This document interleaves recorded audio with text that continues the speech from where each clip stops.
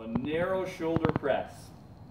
Very challenging exercise. Rotator cuff involvement, big time in this one. So a couple coaching points is you're looking for elbows pointed straight ahead. Now as we press up, we want to maintain our palms facing each other and actually pressing back with those shoulders as you're coming up. Back to that neutral position, of course.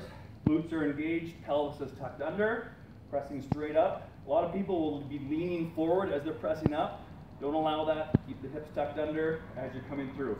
Also, very common thing is for the elbows to be externally rotating out. That's just tightness through the rotator, weakness through the rotator.